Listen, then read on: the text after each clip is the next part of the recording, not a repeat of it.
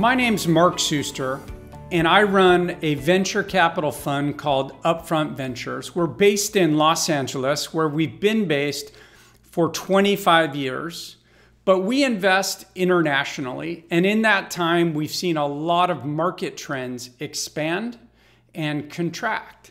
So this talk today is going to come with some of that perspective. We currently manage more than 100 active portfolio companies. That gives us a very interesting vantage point to the global pandemic crisis that we all face, because we're seeing many of these trends as they're happening in real time with our portfolio. But what I'd like to do before talking about the impact of the pandemic is just rewind you about 6 months. And I'd like to take you back to what life was like on March the 16th. I had just returned from traveling on 3 big trips to Austin, Texas, to New York, and to San Francisco. And as I flew back to Los Angeles, I couldn't have imagined what life would be like on March the 16th. On March the 16th of 2020, my partners gathered on a Zoom call, the first ever all-partner meeting we ever had remotely, as ridiculous as that sounds, in September of 2020. And we believed that the markets had changed overnight and probably for good. And the kind of change that we imagined actually turned out to be very different than what actually happened. And that's partly what I'd like to talk about today. What did we think would happen on March the 16th? Well, we thought there would be unprecedented unemployment, the greatest probably since the Great Depression. We thought that consumer spending would dramatically weaken. We thought that capital markets would immediately dry up. And we thought enterprise accounts and corporations would start to massively cancel contracts with technology companies and begin to consolidate vendors. In short, what we thought we were in for was .com 2.0. So we asked every company to consider cutting its cost base, shoring up its balance sheet, and being prepared for the long haul. Just 2 months in, by the middle of May, it became clear that most of our assumptions were actually wrong. And we were absorbing, and the world itself was absorbing, what the global pandemic actually meant. And I'd like to share with you some of the trends that we started to see. So first of all, of course, unemployment did skyrocket to levels never before seen. Governments globally and here in the United States responded quickly, and they provided liquidity, both in terms of direct payments to affected employees, but also liquidity to capital markets. That meant that consumer purchasing, where we expected decreases, actually increased across several sectors: home, leisure wear, exercise, computing equipment, all of the stuff that you would now have expected to have happened. E-commerce itself saw a massive acceleration, and most of the e-commerce companies that we are proud to be investors in were up 100% year over year, and that was not at all anticipated. There were new sectors of the market that were booming: home delivery of food, and not just restaurant takeaway meals being delivered by Postmates and others, but groceries delivered to our house. We all know that Instacart was starting to have some success in deliveries, and suddenly the entire country saw groceries delivered to their houses. Meal kits. We thought meal kits maybe were on their deathbed, and all of a sudden a huge resurgence of meal kits like Blue Apron. Collaborative tools and how people work together remotely, as all of you can imagine, were booming. The culture change that we started to see was a bit funny at first, and I'm sure you experienced that, where we all kind of laughed as we got on our first Zoom board calls or Zoom management team meetings. It was all a bit funny and strange, but it started to become a norm. So after 2 months, when we reconvened and said, what have we learned? we said to ourselves, is this just a COVID bounce, or is something more fundamental happening? So let me fast forward you to July, 4 months after the pandemic really began. And by then it became clear that society was literally being recast in ways that would never go back to pre-COVID days. And it's interesting to think about how pervasive that change has become, how much it'll affect the future of travel, of meetings, of work habits, of purchasing, of how we entertain ourselves, even where we choose to live. And that's all changing right beneath our feet. So I'd like to share with you the changes and the trends that we see on a going forward basis. See, if you think about technology, which is where we spend our time, technology has been ushering in the future already at a pretty predictable pace. So we can already see what's coming. It just takes time for society to adapt to it. I think we all knew there was a day where we would do more meetings remotely. We all knew there was a day when we would order more of our things as a society remotely. But what COVID has done is accelerate the pace at which technology is bringing the future into the present. And it's doing it in ways that are unpredictable and that are likely to be lasting. So the first one is probably obvious to most of you, which is that Main Street retail has seen its demise, maybe not permanent demise, but mass bankruptcy of physical retail companies. And what has come in its place is not that consumers aren't shopping. They're just choosing to shop from direct-to-consumer or D2C brands directly. So we see companies in our portfolio like Parachute Home, which provides bedding and towels and stuff for your dining room, up more than 100% year over year, with, by the way, massive cuts in marketing as consumers desire to purchase this stuff directly and online. That's been underpinned, this e-commerce trend, by the success of Shopify, how it's made it super easy for consumers to buy in a uniform way. But the similar trends for people like Glossier or GOAT, which is a sneakerhead marketplace, I thought, given the pandemic, who on earth is going to be buying new sneakers? I think I've been wearing slippers at home for the last 6 months. But GOAT also up north of 100% year over year. The second trend, which maybe is less obvious, is that food supply chains are becoming absolutely critical. It's becoming critical to consumers. You'll remember that moment at the start of the pandemic where we just didn't know how we were going to get food to our house or how long it was going to last. People ordered as much as they could possibly order. And then you find out that your fruit and vegetable doesn't last as long as you were expecting to. So grocers have put increasing pressure on technology companies to solve some of their supply chain problems. One example we see directly from our portfolio is called Appeal Sciences.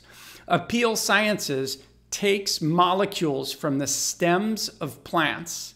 It takes an organic compound and creates a film that seals in moisture and prevents oxidation and gives you 30 days extra yield on fruit and vegetable. Well, suddenly every grocery chain around the world is trying to get access to technology like Appeal because they want less wastage in the grocery itself. They want consumers to have confidence in buying more product and knowing that it's going to last longer. We have a global pressure on our food supplies, whether they be fruit and vegetable, but also meats. We saw a company called Insect based out of France, spelled with a Y, Insect, instead of an I.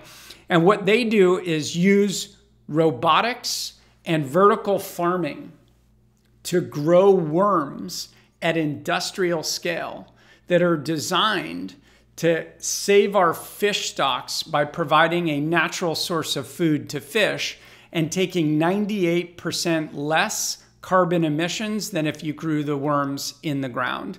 So there's this demand, and the demand, it's not just consumer, it's not just grocer, but nations.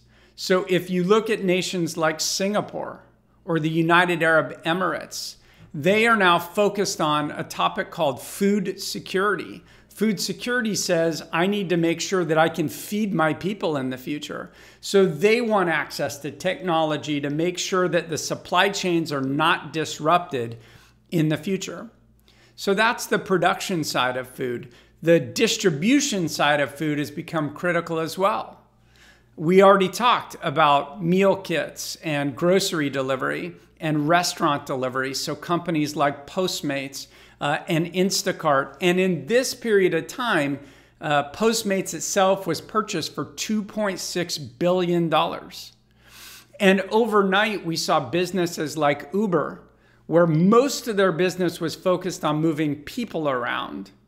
And now most of its business is focused on moving food around. And I think you're going to see the criticality of food production and distribution become more important. For restaurants themselves, about 85 to 90% of a restaurant business was people coming to eat inside of the four walls. And we know that that's not the future. So we will have some return to normalcy.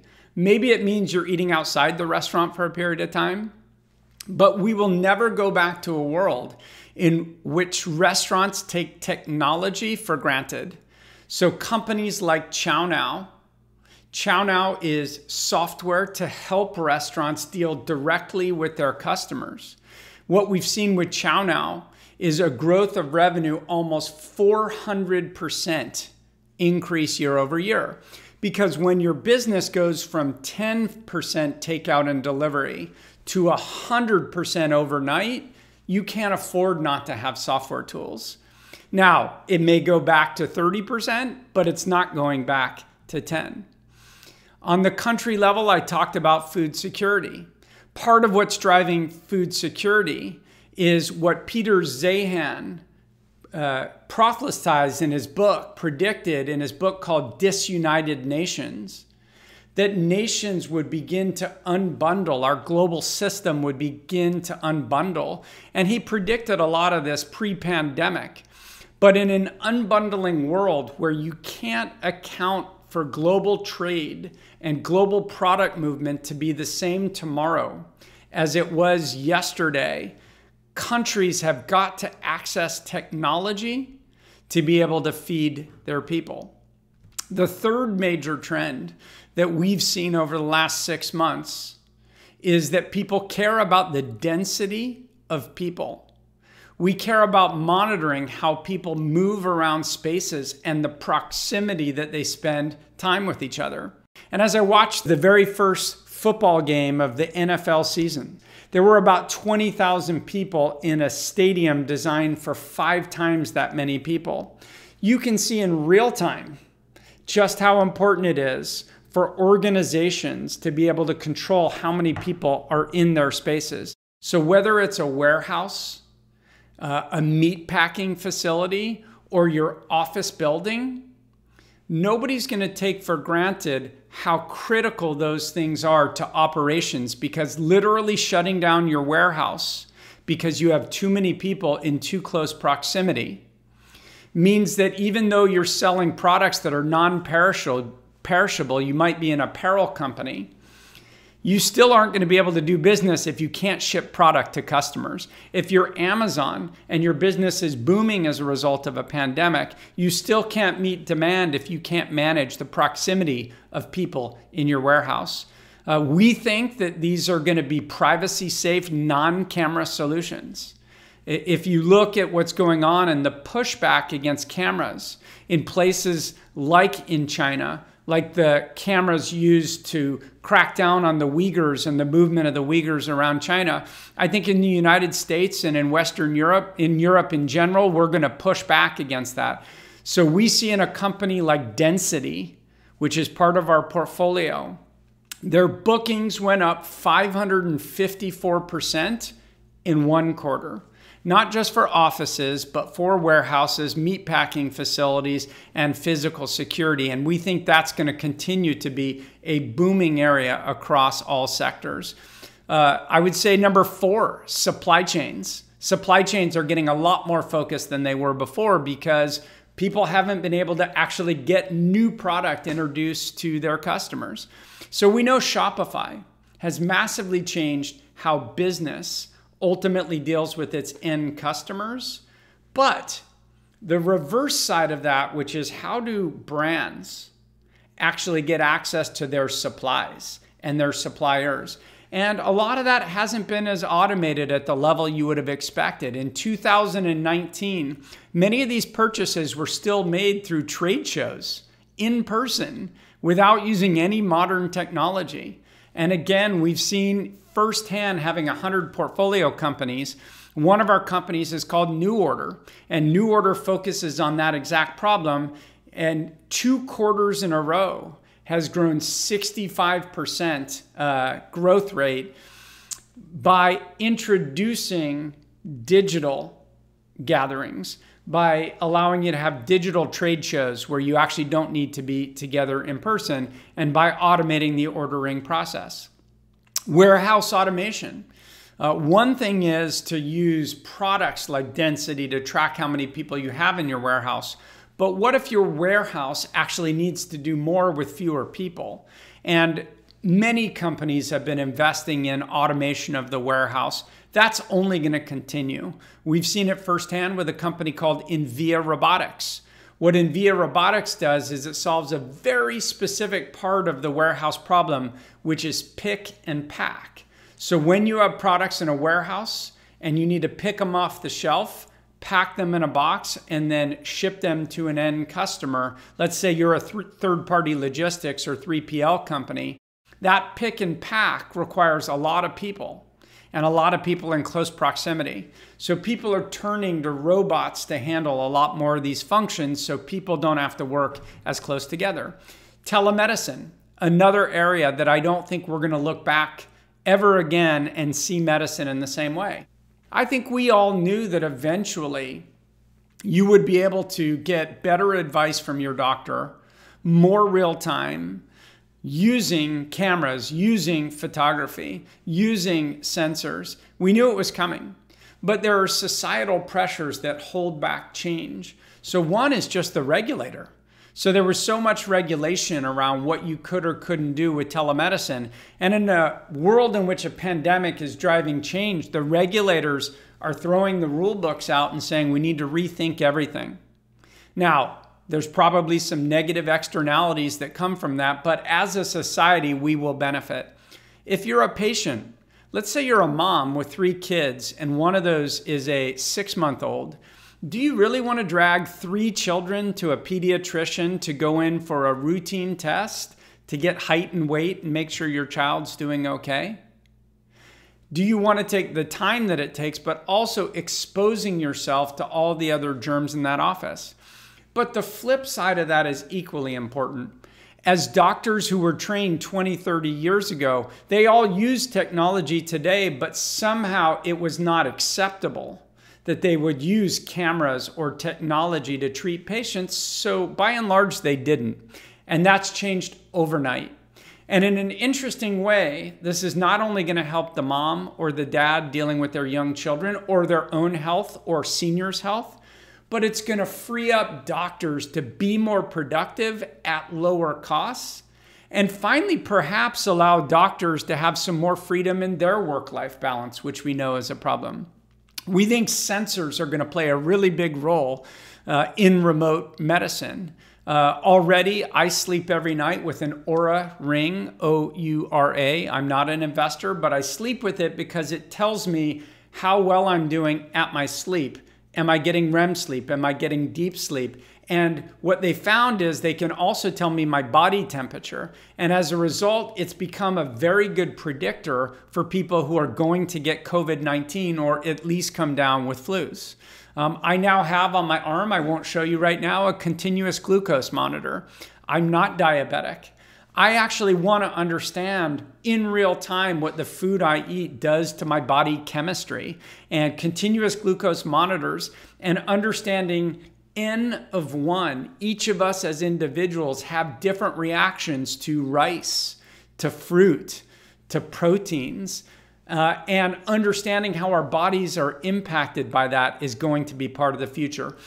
We have an investment in a company called Nanit, N-A-N-I-T. Nanit is the most advanced baby monitor using computer vision in the market.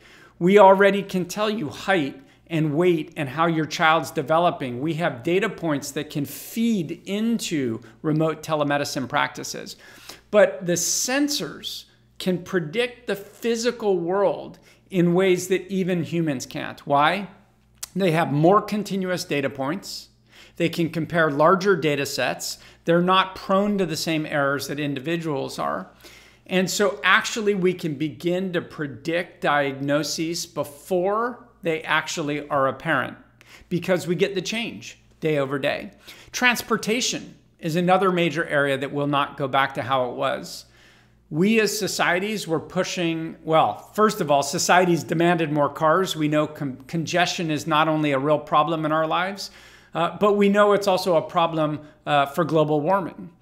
But what the pandemic showed us is putting people in close proximities in subways and buses was a leading spread of pandemics and of disease. So governments all across Europe right now are pushing for e-bikes and scooters. So at Bird, we've actually seen some people thought, are scooters done? Is micromobility done? The opposite has happened. Maybe different than people expected, but in a world where you don't want people sitting on buses, you actually want them in bike lanes. And so cities are redesigning themselves to handle micromobility. So 6 months in, here we are in September. What are the biggest opportunities and what are the biggest risks? And these are immediate opportunities that we at Upfront Ventures are looking out for. Number one, I've already highlighted computer vision and sensors, interpreting the physical world, whether that be cameras, microphone, laser, radar, you name it. We believe that you will interpret the physical world differently, and that people are going to advance this technology because they understand the immediate impact. Number two, sustainability. We've already talked a little bit about food, but sustainability is going to come more into the fore also in areas like water and medicine and supplies. Number three, climate solutions. We are funding companies actually to work on solving the fire problem that we see so acutely here in California. Carbon emissions. How do you reduce carbon from the atmosphere? We're seeing a lot more dollars go against that. The future of work and education. It's in front of us. We're dealing with our children in primary schools and how do we educate them? What do we do about sending kids to remote places and colleges? Is that practical in the future? What benefits? What drawbacks? How are we going to work? How are we going to train ourselves? What collaborative tools? So the future of work and education, a lot of emphasis right now. Solution for seniors. How do we care for our elderly in a country where 200,000 people, predominantly older people, have died from coronaviruses? And finally, I would mention cryptocurrency, because as nations have solved a lot of their problem with printing money, I think you will see a decline in how people actually trust their governments to manage their wealth that they've saved, and will turn to crypto as a solution. The risks, we talked about some of these. The uncoupling of country and national arrangements. We're dealing with Brexit crisis right now as we speak. Nobody knows how that's going to break. We have a need for resources, not just food that I mentioned, but energy, medicine, jobs. We have an aging demographics. We don't have enough young people that are going to provide for the tax base or provide a lot of our future productivity gains. We have a decline in the trust of democracy, of capitalism, being fueled by disinformation and social fanaticism like QAnon.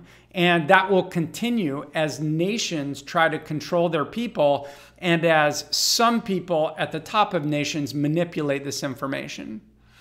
So, technology, it's ushering in the future. and it's ushering in the future more quickly than we could have imagined. This will introduce faster social change than we had anticipated. And it will cause some pain as we see this change. But with technology, we also have an unprecedented opportunity to make things better, to make society more just and more equitable. And that is the future we're all here for. Thank you.